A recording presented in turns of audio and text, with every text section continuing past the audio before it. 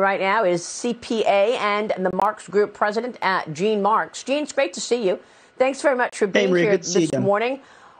What are your thoughts on inflation and the impact this year as we do our taxes with the deadline Monday?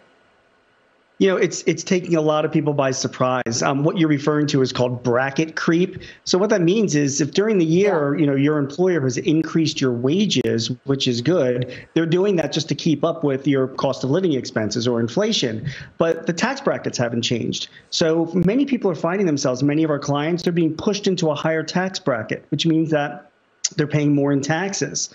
So because the federal government hasn't had time to respond to the inflation, which has gone up so much this year, a lot of my clients are coming back to me and finding that they're paying more in taxes this year than they were expected to pay. Yeah. James Freeman, jump in.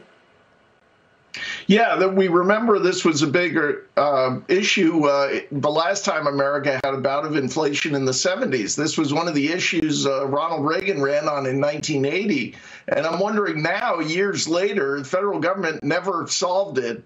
Do you see, Gene, states that have done a really good job of indexing, of making sure that higher inflation doesn't force people to pay more on a nominal basis?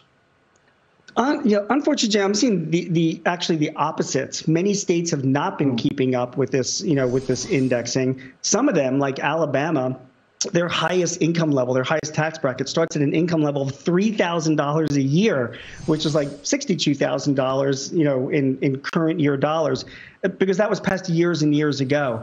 I see the states themselves not being so motivated to do it because for them, it's an opportunity to get more tax revenues. So there is a push among some states to adjust this, New York and California in particular, but it's a problem in many states around the country. And I think it's going to result in higher taxes for people, probably continued through 2022. Yeah, well, that's what we're expecting. Gene, we've got obviously little time left before the deadline on Monday. What are the tips that we need to know for last minute filers?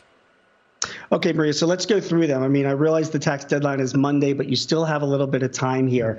If you haven't contributed the maximum to your IRA, do it today. An individual can put away $6,000 into your IRA retirement account, $7,000 if you're over the age of 50, and you can take a deduction for that. If you have a health savings account, HSA, at your company, you want to max out on that as well. That's like $3,600 for an individual. And if you do that, you can take a deduction for that as well. It carries over to next year. You can use it for your health expenses. File your taxes electronically, please, because that will ensure the fastest refund. The IRS is still millions of returns behind in their processing, but they're escalating their efforts on e-filed returns. So if you want your refund quicker, make sure you file it electronically. Pay in all of your estimated taxes, for goodness sake. You want to make sure that you're paid up. And finally, if you still can't get it all together, it's okay. File an extension, and then you can file your final returns by October 15th, at least as long as you've got all of your taxes paid in. Did I get them all in okay? Yeah, I think you did. But when you're talking about maxing out your IRA, if you have money in your 401k, you work for a company that offers a 401k, your company matches, you can't max out an IRA if you've already done it in your 401k, right? Can't you both if you have an IRA You're absolutely right. As well as a 401k? Yeah, okay. There are some situations where you can have. Yep. Sure.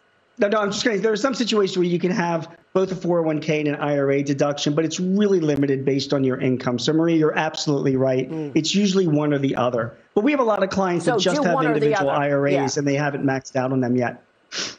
Right. And if you don't have a 401k, you should have an IRA. Real quick on these loopholes 100%. That billionaires seem to take advantage of to dodge billions in federal income taxes. We've got a new report from ProPublica that shows the 25 wealthiest Americans collectively earned more than $400 billion from 2013 to 2018, but paid just $13.6 billion. It found that former New York City Mayor Michael Bloomberg had one of the lowest tax rates at just over 4%.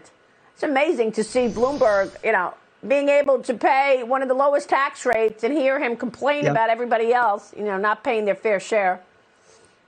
I agree. There's a number of reasons why. And just so you know, I mean, billionaires make their money off of their investment income and their dividend income, and that's taxed at a lower rate, a capital gains rate, than what you and I are paying ordinary taxes. So that's one reason. Billionaires like Bloomberg, though, in his defense, he does give a lot of money to charitable foundations. So he takes huge deductions for doing that.